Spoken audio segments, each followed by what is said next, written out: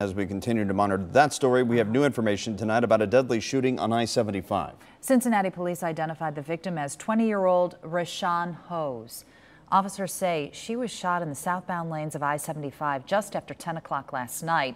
The interstate was shut down for hours. 9 on your side's Marielle Carbone spoke to police today. And Marielle, what are they saying?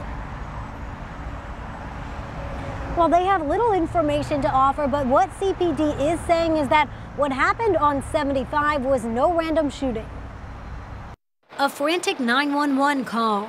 He's probably going to be there driving frantically. The driver of the vehicle taking his passenger, who we now know as Rashann Hose, to Good Sam's Hospital. One of the victims is the driver. He's possibly shot in his side.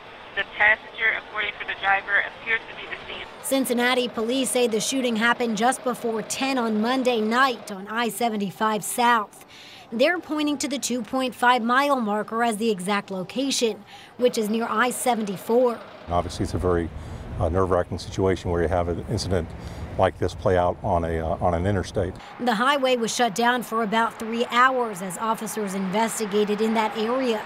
Although little information has been released, Lieutenant Steve Saunders says this was no random shooting. And this was not a random situation. And again, we believe there's no indication at all through our investigation that there's any concern for safety for anyone traveling. CPD says it's rare to see a shooting on the interstate. And with it being such a major artery, they're asking anyone who may have seen it to call Crime Stoppers. Oh, sound like they're here. Okay, they're there? Okay. This while officers continue to investigate what led to Jose's death. And no information has been released yet about the types of cars that are involved in this or what they look like.